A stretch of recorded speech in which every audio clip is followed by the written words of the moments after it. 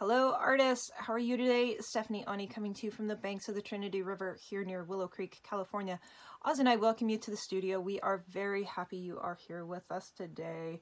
Now that big splot is, I think that was like water, or it was some glue that had gotten on there from when I did this background here.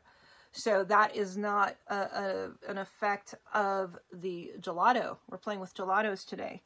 Gelatos are another type of art crayon. This one here is the Faber-Castell. These are the iridescent ones, and then there's also like the basic set that are not iridescent.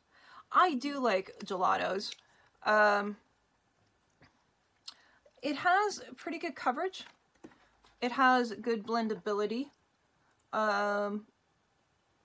The colors are vibrant. My light's shifting here, obviously. But it's really, they're a nice product to use. I wouldn't paint a whole background with them. You know, I wouldn't, but I would use those for accents of color, for sure. Very similar, again, to the Distress crayons. Very similar to, not the Neo colors. These are water soluble, once again.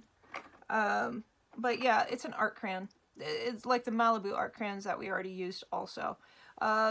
These have a little bit more of the designer colors than what the Malibu art crayons had. But the Malibus were really beautiful too. I like them. You know, and if you have a coupon for them, check them out. You know, I don't use them very often anymore. But that's just because I have a lot of different art crayons to choose from. And I don't use a lot of art crayons, honestly. However, I could show you definitely some different layouts that I did with them, especially like in the Creating Your First Altered Book series. One of the pages I used the Tim Holtz crayons on the background of that. So they definitely have their place, and they have some great uses. Again, to paint a whole picture with them, I wouldn't use them that way, but they're cool. They're cool.